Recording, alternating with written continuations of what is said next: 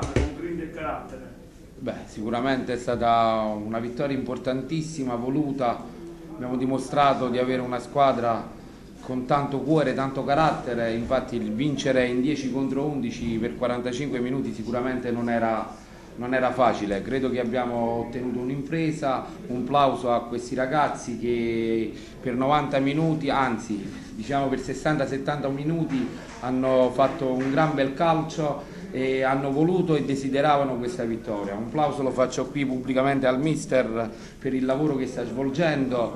Niente, ci auguriamo di continuare su questa strada, continueremo a lavorare con i piedi per terra, naturalmente, perché il nostro obiettivo è quello di lavorare giorno dopo giorno e poi alla fine vedremo un po' che cosa siamo riusciti a fare di buono.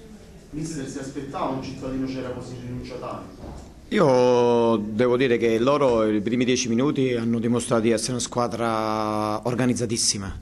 Poi dopo il gol forse è uscito fuori il carattere della nostra squadra, è stata veramente vogliosa, ha voluto la vittoria e l'abbiamo ottenuta. La città di Nocera penso che sia stata non brillante, anche perché forse siamo stati noi a non concedere niente. Quindi devo fare veramente un applauso e i complimenti ai miei ragazzi, perché veramente hanno fatto una vittoria straordinaria oggi. Mister, un secondo tempo giocato praticamente tutto in 10 uomini, eccezione fatta per gli ultimi 10 minuti in cui è prevalso più i nervi in città di Nocera che non l'organizzazione.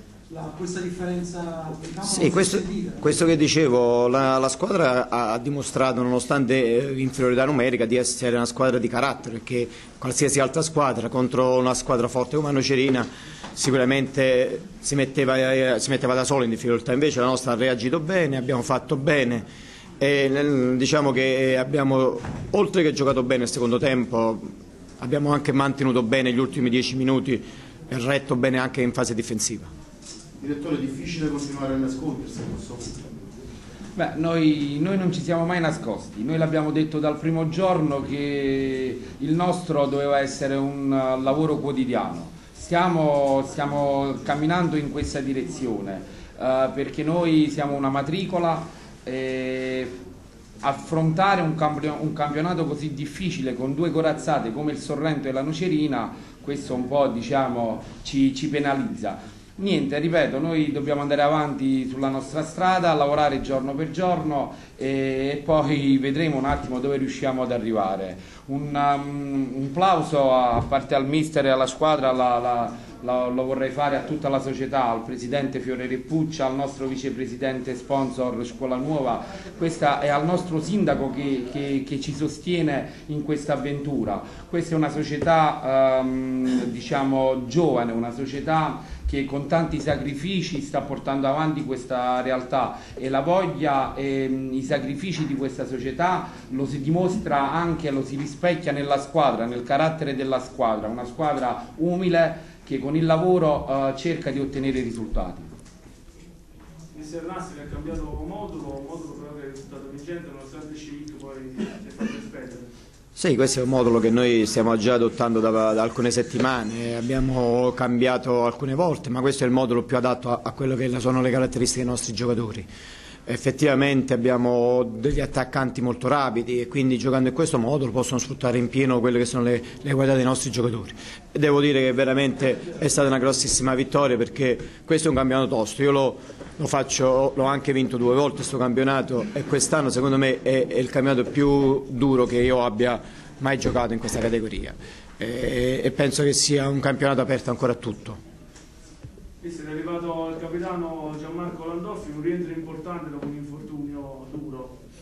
Gianmarco è un giocatore importantissimo per noi, la sua assenza si è sentita tantissimo, oggi ha dimostrato il suo valore, è un giocatore completo che può giocare in tutti i ruoli, può fare, tanto è vero che lui ha fatto anche attaccante, ha fatto anche gol, ne ha fatti 2, quindi è un giocatore che a noi è di vitale importanza. Speriamo di averlo a disposizione sempre, perché veramente con lui possiamo fare passi da gigante.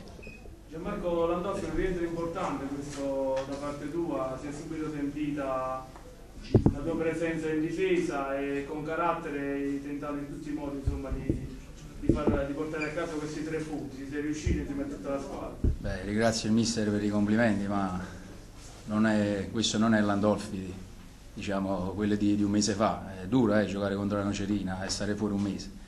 Ho fatto di tutto, non stando al 100%, oggi stavo proprio, se vogliamo dirlo, proprio al 40%, però io sono il capitano e devo dare una mano a tutti i miei ragazzi, tutta la società. Oggi è stato proprio, ci tenevamo tanto, ma non solo per noi, per il gruppo, per il mister, è una bravissima persona, e per la società e per tutto l'ambiente ebolitano. Sono molto contento.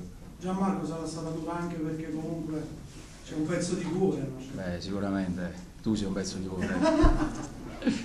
Però un applauso anche alla Nocerina, diciamo, non credo che questa sia la Nocerina che conosciamo. Sicuramente c'è un divario grandissimo tra Sorrento e Nocerina. Noi siamo una realtà molto piccola, ci godiamo questa vittoria e pensiamo a domenica prossima. Domenica prossima c'è la Palmese, altra formazione tosta che ha fermato appunto la formazione per tutte le partite sono dure, però diciamo la verità, Sorrento e Nocerina sono un'altra cosa, poi noi ce la giochiamo con tutte quante. Mister, dello stesso parere? Io ho detto poco fa che questo girone quest'anno è veramente un girone forte, l'ho trovato veramente forte questo girone, e penso che ogni partita è da lottare col coltello fra i denti. Veramente non c'è una squadra dove tu puoi ottenere risultato facilmente. Questo è per noi, ma effettivamente anche per le 2 candidate alla vittoria che sono Nocerina e Sorrento. Non troveranno vita facile da nessuna squadra, perché è veramente un campionato duro, veramente un campionato bello. Avete tentato in tutti i modi per venire il pubblico di Nocera, il civile pubblico di Nocera, ma qualcuno l'ha impedito. Noi siamo molto dispiaciuti della mancanza di pubblico, sarebbe stata una festa ancora più importante.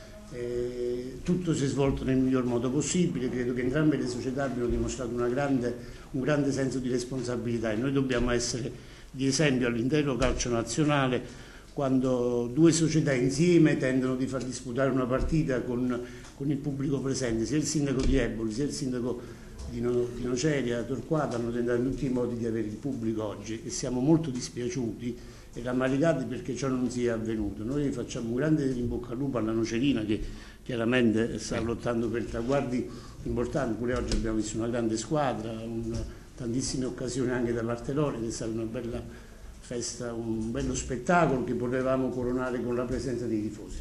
Di questo siamo molto dispiaciuti.